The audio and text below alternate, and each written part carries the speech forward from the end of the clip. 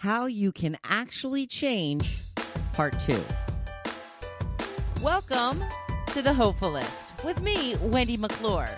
This is where we turn those nasty, negative thoughts into positive and work toward a happy, fulfilled life. Now, let's get started. Welcome and thank you for joining me here on the Hopefulist. Well, the cooler weather is here. The temperatures have dropped.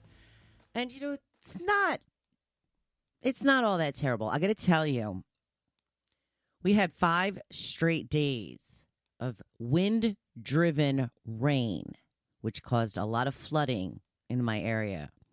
It was depressing. It made me miserable. So I will take any day without wind-driven rain and flooding from this point on.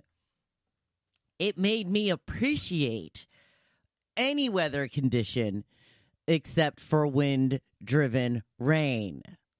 Whew. I didn't feel like it was ever going to stop raining. I realized that I will never be able to live in Seattle. Oh, my goodness. I don't know how those people put up with all that rain. Now, we didn't get a lot of rain over the summer. We were pretty lucky in the sense that, it didn't really curtail much of our plans. We were also moving into a drought situation because of the lack of rain. No longer a problem. We are not in a drought situation anymore. But I sometimes wonder, was it payback? Was it like, well, we gave you a really good summer, so take that. I don't know. It all pans out in the end. It all works out in the end, right? So while I was so miserable with all of that rain, all of that wind, and all of that water, our entire yard was completely flooded front and back. It made me think of what I could appreciate about the situation. And I put a post up on social media about this, and I hope you got a chance to see it. One of the things that I was grateful for was the fact that I had a nice, safe home that is raised 4 feet off the ground to protect us from flooding conditions. I was grateful for the fact that I didn't have to leave the house during that mess because I work from home. I was grateful that I had plenty of food in the fridge, once again, not having to leave the house. I was grateful for that one tiny little spot in the back of the driveway that wasn't completely flooded over, where Tucker could do her potty job, her pottying, however you want to say it. So yeah, it was a rough couple of days, but if you look really hard, you can find some good in the situation. We are going on vacation soon. We are going to the beautiful Outer Banks of North Carolina. I have been there many times. It is a beautiful place. Going to be in a house this year that I have not stayed at before, so I'm looking forward to that. I'm going to be with my family, my siblings, and their spouses, and we have a lot of food and eating planned. A lot of eating planned, a lot of drinking planned, a lot of fun to be had. I just heard recently about keeping relationships fresh and talking about date night. And one of the things that was suggested was to look up this list of, questions to start any conversation. And I haven't looked them up yet, but the person who was speaking about this said that, you can find a list of like 250 questions that will start any conversation up on the internet, and that he thought it was a good idea to do this for date night. Well, I think it's a good idea to do it on family vacation. So I'm going to look up that list, and it's almost like a little bit of, what do you really think about stuff? Let's get down deep into the brain and see how things are working in there. I think it'll be kind of fun. So We're very much looking forward to that. I have been watching the weather there like a hawk, and so far looking good, looking pretty good. It's not the warmest, but it's October. It's not supposed to be super warm, even though it's typically a little warmer down in North Carolina than it is up here in New Jersey. But so far, I'm loving what I'm seeing. So let's pray that the forecast doesn't change too much in the next week before we actually trek down to the Outer Banks and hopefully have a humdinger of a good time. Why did I just say humdinger? I have no idea. It just came out of nowhere.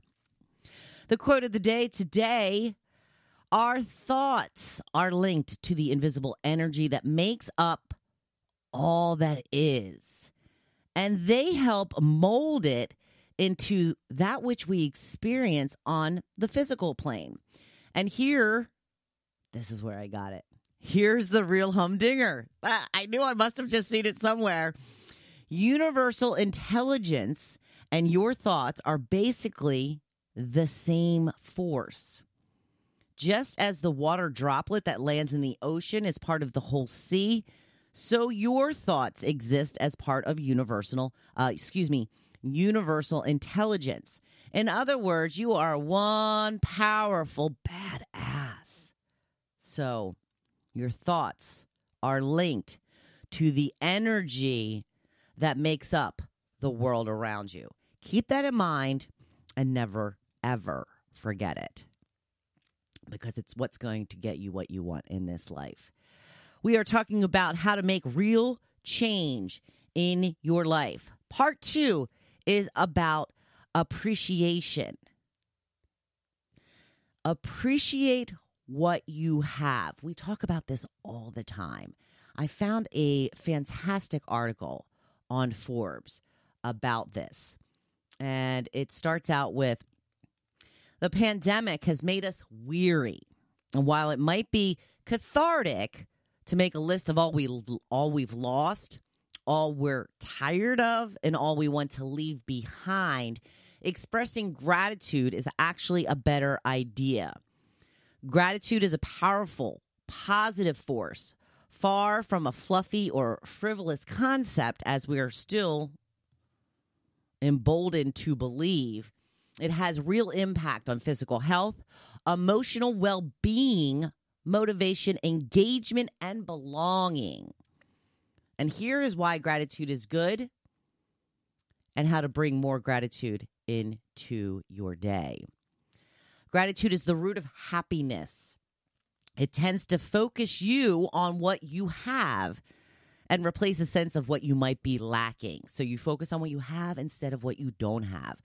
According to some philosophers, you can't feel both grateful and unhappy.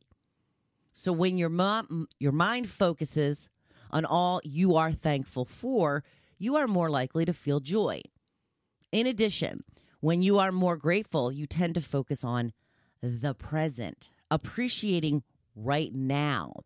And this can reduce a sense of yearning or anxiety about the future. In fact, what you're grateful for today may be something you hoped for yesterday. In addition, by focusing on all you have, you perceive those elements of your life as growing larger. Hence, gratitude gives you a feeling of fullness, that what you have is enough. And this is associated with contentment. Now, gratitude is also a gateway emotion of sorts. Philosophers over the years have suggested it's the greatest virtue because it leads to so many others. For example, appreciation of someone can grow into love. Gratitude for what you have can lead to greater satisfaction, and loving your work can lead to improved performance. You get it? Gratitude is also really good for your relationships and the community of which you're a part. Specifically, gratitude can foster friendships.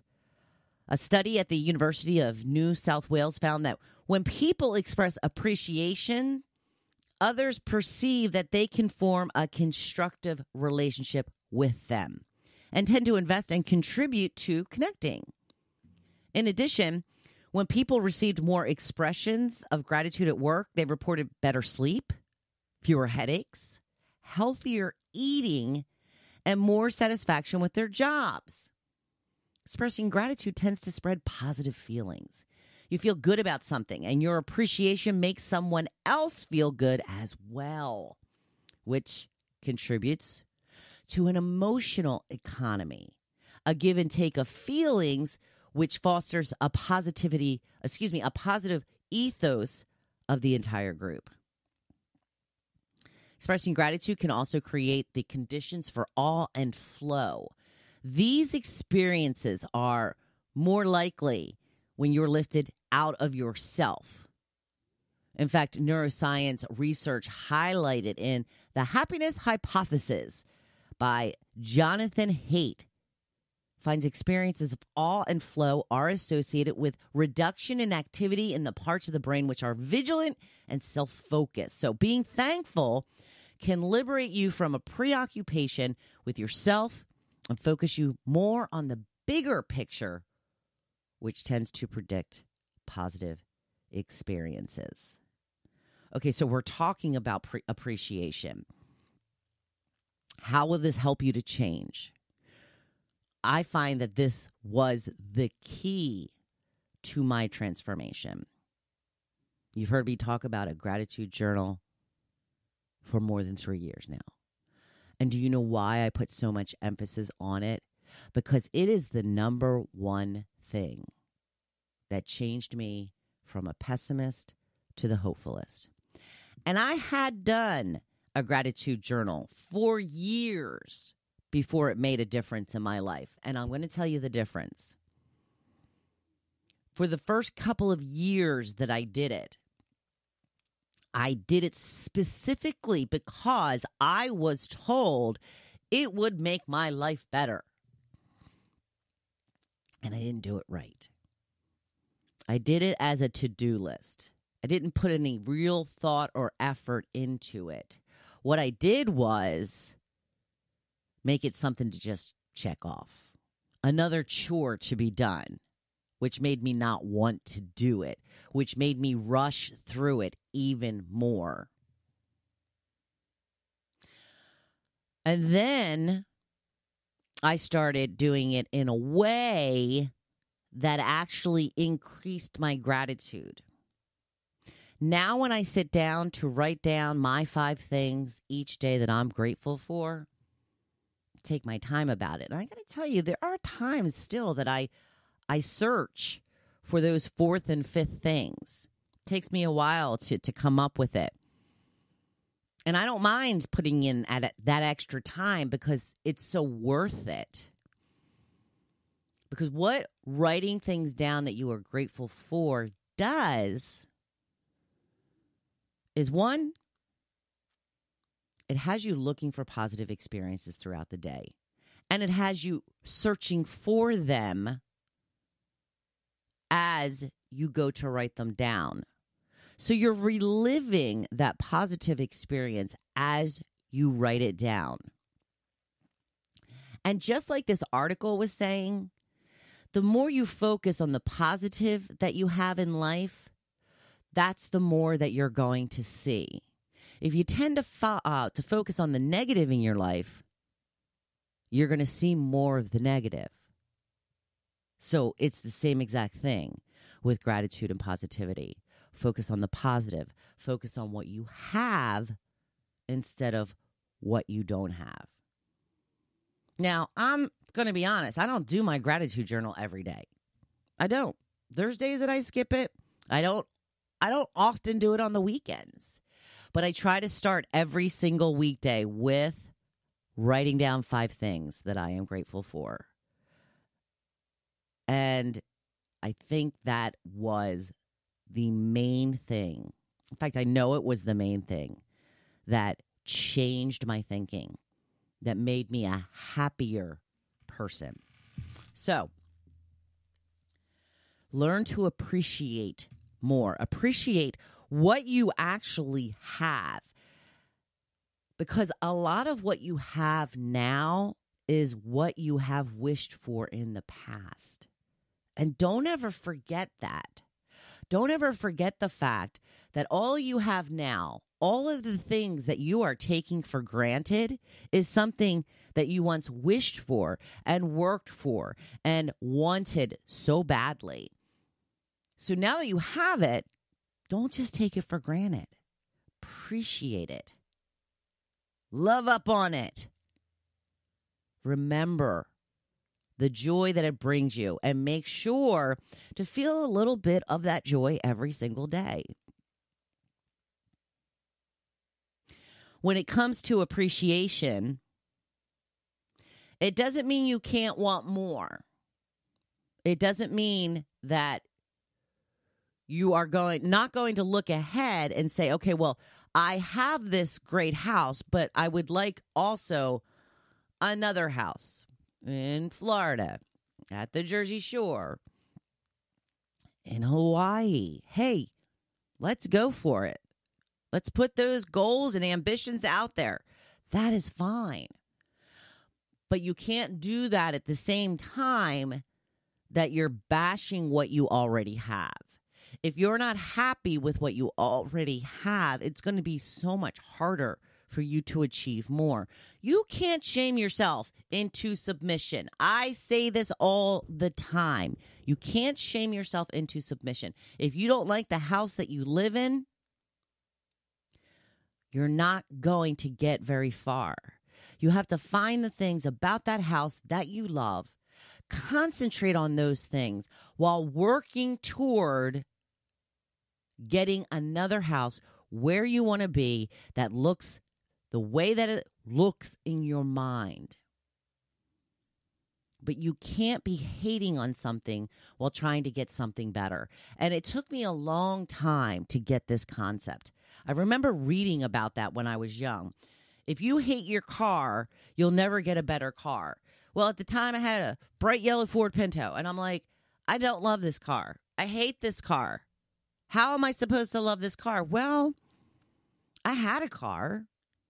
You know, we live in an area, I grew up in an area where most people had cars, but just because that was my experience doesn't mean that it was everyone's experience. There were a lot of people in the country that didn't have access to cars, let alone the world. So I could have been grateful just for the fact that I had a car and it got me where I wanted to go. It also had, heat. There was most parts of it working. Was it pretty? Oh, no. But I had this cool little bumper sticker that I just loved. It said, if you're rich, I'm single. And it was a joke. Don't get on me about it. It was a joke. But I liked it. Every time I was on the back of the car, every single time I walked to my car, I saw it. I got a little chuckle out of it. These are some of the things that I should have loved about my car. Because you know what would have been worse than my bright yellow Pinto? Taking the bus or walking or having to ride my bike. My husband at one time didn't have a car. When he was, I think he was out of high school, he didn't have a car. He had to ride his bike everywhere. I was never in that situation. But yet I still hated my car. I'm sure he would have loved to have had my car. So remember to appreciate what you have while striving for more. And don't fall into toxic positivity. And, I really do not like that term. And I hesitated to use it. But let me explain to you what I mean when I say toxic positivity in this sense. There's a woman I follow on social media, Lisa Bilyeu. And she has a book called Radical Acceptance, and it's really, really good if you would like to check it out. But she had fallen into this trap of what she calls toxic positivity. She was married. She was running a company. In fact, her and her husband founded Quest. Are you familiar with the health bars, Quest bars? Her and her husband founded that company. And she had no intention of ever running a company. But she kind of got pushed into it, and every time she felt unsettled, every time she felt stuck or like she wasn't doing what she was supposed to be doing, she would kind of come at herself with like, hey, what are you doing? You're married to a great man. You got lots of money coming in. You're kicking it when it comes to business. Who are you to sit here and say that you're not satisfied? And she said she did this for years. She talked herself down for years. And then she finally realized that there was just more that she wanted to do. It's not that she wasn't appreciative of what she had. This is exactly what we're talking about. She was appreciative of what she had. That doesn't mean you can't go for more or different things in your life. It's the concept of it's good enough. And if you want your life to be good enough, then that's fine. But I hope you don't want your life to be good enough. I hope you want your life to be great and fantastic and fulfilled and satisfying and to live every moment and feel every moment as much as you possibly can, because the days are long, but the years are short. And I don't want any of us to look back and say, we could have done so much more. We could have done so much more. So there are a couple things for you to work on this week. So thank you for joining me today. I do appreciate it. I have some very exciting news. I have a brand new website. Woohoo! Please check it out. Hopefulist.com. I have it's totally revamped. And let me know what you think of it. I would love to hear your feedback, even if it's negative feedback. Whatever you want to tell me, please let me know. thehopefulist1@gmail.com. You can actually message me through the website. If you so choose, you can sign up for my email list. There's a number of services there that I offer that you can take advantage of. So I really appreciate you guys tuning in. Please, if you like this episode, share it with your friends. Leave me a review on the platform that you listen. Leaving reviews really helps to get the podcast out to more people. So thank you so much for listening and joining me today. And I want you to go on out there and live life, feel life to the fullest. You be badass. I'm cheering you on. Thank you for listening to The Hopefulist. Now, don't you feel good? Make sure you come back next week. See you then.